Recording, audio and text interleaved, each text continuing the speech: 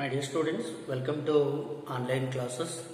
In the last class, we have discussed about the factor influencing industrialization in India or factor influencing industrial development in India. So in today's classes, we have discussed about the industrialization since independence. So ಆತ್ಮೀಯ ವಿದ್ಯಾರ್ಥಿಗಳೇ, ಕಳೆದ ತರಗತಿಯಲ್ಲಿ ನಾವು ಈ ಕೈಗಾರಿಕೀಕರಣದ ಮೇಲೆ ಪ್ರಭಾವ ಬೀರತಕ್ಕಂಥ ಅಂಶಗಳನ್ನು ಕುರಿತು ಚರ್ಚಿಸಿದ್ವಿ. ಸೊ ಇವತ್ತಿನ ಒಂದು ತರಗತಿಯಲ್ಲಿ ಸ್ವಾತಂತ್ರ್ಯದ ನಂತರ ಕೈಗಾರಿಕೀಕರಣ ಅಂದರೆ so after the independence, so how it is the development of industrial sector, so how it is the growth of the industrial sector after the independence. So after the independence, the government of India announced a comprehensive industrial policy in April 1948.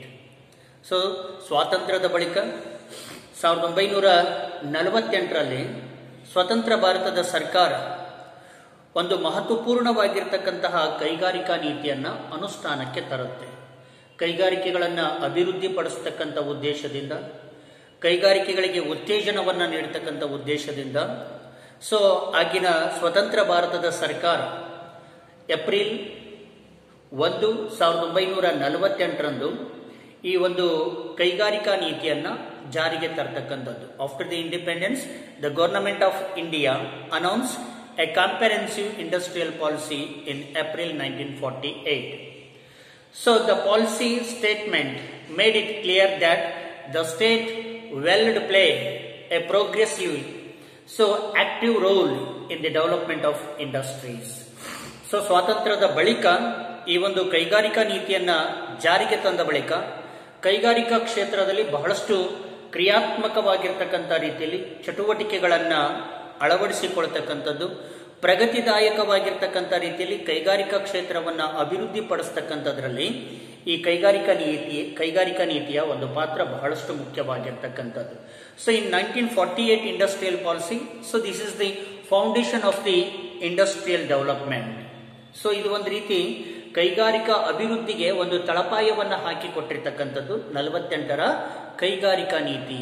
The policy statement made it clear that the state would play a progressively active role so in the development of industries.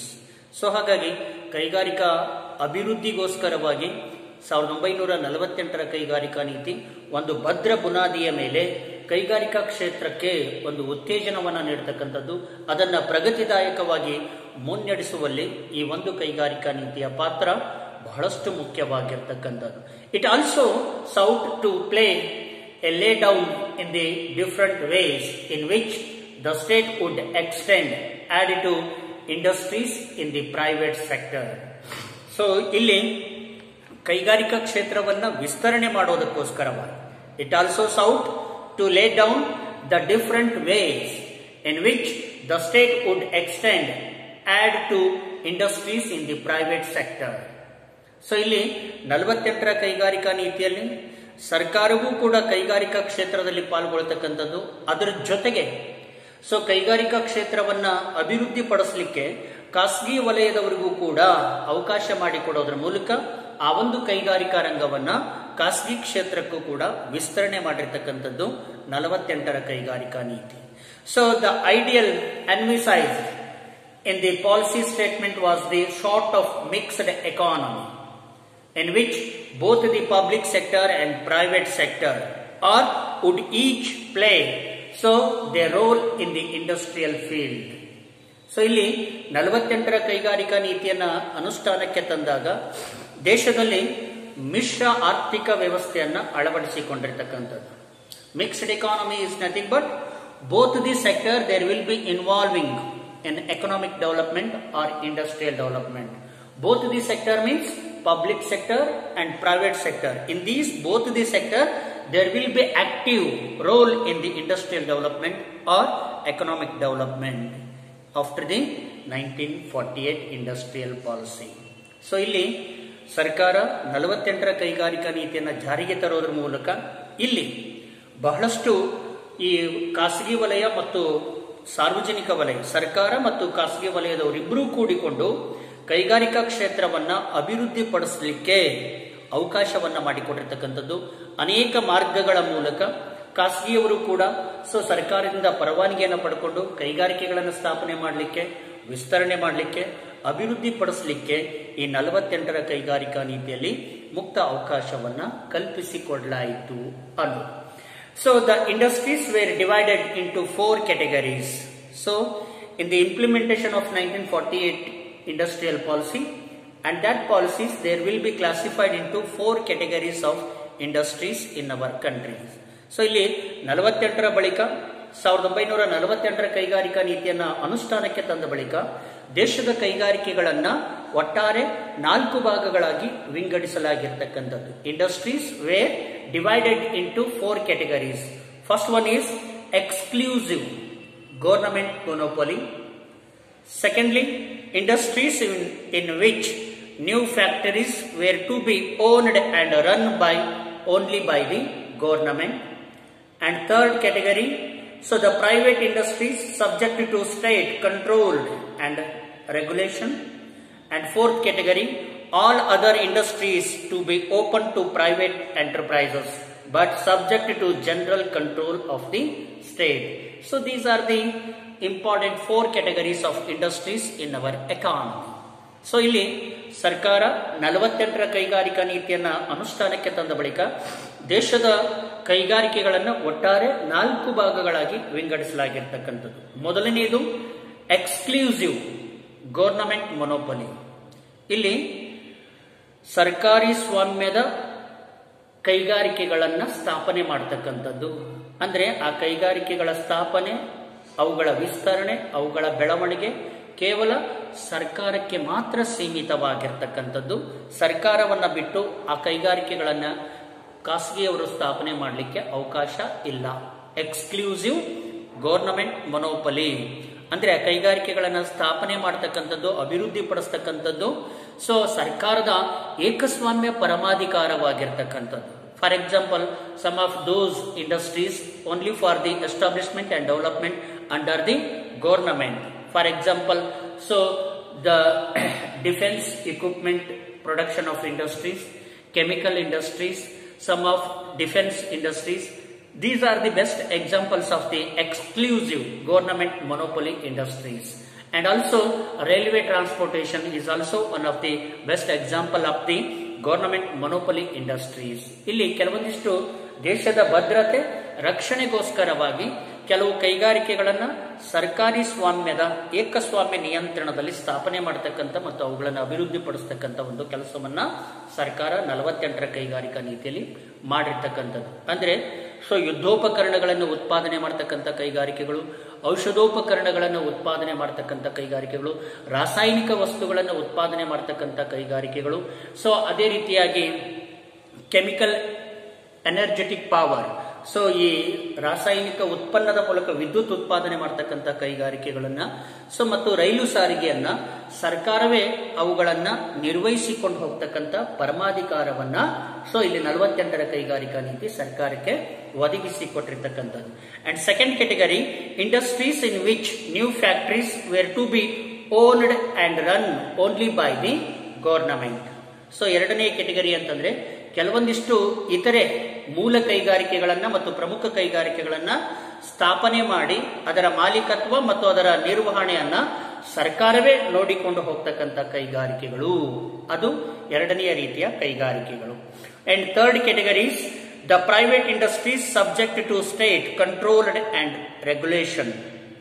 ಇಲ್ಲಿ ಮೂರನೆಯ ಒಂದು ವಿಭಾಗಿತ ಕೈಗಾರಿಕೆಗಳು ಅಂತಂದ್ರೆ ಇಲ್ಲಿ ಖಾಸಗಿ ಕೈಗಾರಿಕೆಗಳನ್ನ ಸ್ಥಾಪನೆ ಮಾಡಲಿಕ್ಕೆ ಸರ್ಕಾರವೂ ಕೂಡ ಸಹಾಯ ಮಾಡತಕ್ಕಂಥದ್ದು. ಅಂದ್ರೆ ಸರ್ಕಾರ ಮತ್ತು ಖಾಸಗಿ ವಲಯ ಎರಡೂ ಸೇರಿಕೊಂಡು ಕೈಗಾರಿಕೆಗಳನ್ನ ಸ್ಥಾಪನೆ ಮಾಡತಕ್ಕಂಥದ್ದು, ಅವುಗಳನ್ನ ವಿಸ್ತರಣೆ ಮಾಡತಕ್ಕಂಥದ್ದು, ಅಭಿವೃದ್ಧಿ ಪಡಿಸ್ತಕ್ಕಂಥದ್ದನ್ನ ನಾವಿಲ್ಲಿ ಕಾಣ್ತೀವಿ.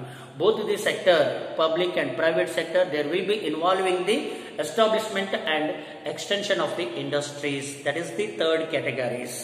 And fourth one, all other industries to be open to private enterprises but subject to general control of the state. ನಾಲ್ಕನೆಯ ಒಂದು ಹಂತದ ಕೈಗಾರಿಕೆಗಳು ಅಂತಂದ್ರೆ ಆ ಕೈಗಾರಿಕೆಗಳನ್ನು ಸಂಪೂರ್ಣವಾಗಿ ಸ್ಥಾಪನೆ ಮಾಡತಕ್ಕಂಥದ್ದು, ಮಾಲೀಕತ್ವವನ್ನ ಹೊಂದತಕ್ಕಂಥದ್ದು, ನಿರ್ವಹಣೆ ಮಾಡತಕ್ಕಂಥ ಜವಾಬ್ದಾರಿಯನ್ನ ಸಂಪೂರ್ಣವಾಗಿ ಖಾಸಗಿಯವರಿಗೆ ಬಿಟ್ಟುಕೊಡ್ತಕ್ಕಂಥದ್ದು. ಆದರೆ ಆ ಒಂದು ಖಾಸಗಿ ಒಡೆತನದ ಕೈಗಾರಿಕೆಗಳ ಮೇಲೆ ಸಾಮಾನ್ಯ ನಿಯಂತ್ರಣವನ್ನ ಸರ್ಕಾರ ಹೊಂದಿರತಕ್ಕಂಥದ್ದು. ಈ ರೀತಿ 48ರ ಕೈಗಾರಿಕಾ ನೀತಿ 4 ರೀತಿಯಲ್ಲಿ ಕೈಗಾರಿಕೆಗಳನ್ನ ವರ್ಗೀಕರಣ ಮಾಡಿರ್ತಕ್ಕಂಥದ್ದು. So after the declaration of the industrial policy in 1948, several important events took place in the political and economic fields. So 48ರ ಕೈಗಾರಿಕಾ ನೀತಿಯನ್ನ ಅನುಷ್ಠಾನಕ್ಕೆ ತಂದ ಬಳಿಕ ಅನೇಕ ಪ್ರಮುಖ ಒಂದು ವಿಚಾರಗಳನ್ನ, ಪ್ರಮುಖ ಒಂದು ನಿರ್ಧಾರಗಳನ್ನ ಇಲ್ಲಿ ತೆಗೆದುಕೊಳ್ಳಲಾಗ್ತಕ್ಕಂಥದ್ದು. ರಾಜಕೀಯವಾಗಿ ಮತ್ತು ಆರ್ಥಿಕ ವಲಯಗಳಲ್ಲಿ ಗಮನಾರ್ಹವಾಗಿರ್ತಕ್ಕಂಥ ಕೆಲವೊಂದಿಷ್ಟು ನಿರ್ಧಾರಗಳನ್ನ 48ರ ಬಳಿಕ ಸರ್ಕಾರ ತೆಗೆದುಕೊಂಡಿರ್ತಕ್ಕಂಥದ್ದು. For example, the new constitutions of India was enforced in 1950. So the Industrials Act was passed in 1951, which conferred a very wide powers of the government in the relations to the industries. ಇಲ್ಲಿ 48ರ ಕೈಗಾರಿಕಾ ನೀತಿಯ ಬಳಿಕ ಕೆಲವೊಂದಿಷ್ಟು ರಾಜಕೀಯವಾಗಿ ಮತ್ತು ಆರ್ಥಿಕವಾಗಿ ಬದಲಾವಣೆಗಳ ನಿರ್ಧಾರವನ್ನು ತೆಗೆದುಕೊಳ್ಳತಕ್ಕಂಥದ್ದು. 1950ರಲ್ಲಿ ಭಾರತದ ಸಂವಿಧಾನವನ್ನ ರಚನೆ ಮಾಡಲಾಗುತ್ತೆ. 1951ರಲ್ಲಿ ಕೈಗಾರಿಕಾ ಕಾಯ್ದೆಯನ್ನ ಪಾಸ್ ಮಾಡಲಾಗ್ತಕ್ಕಂಥದ್ದನ್ನ ನಾವಿಲ್ಲಿ ಕಾಣ್ತಾ ಇದ್ವಿ.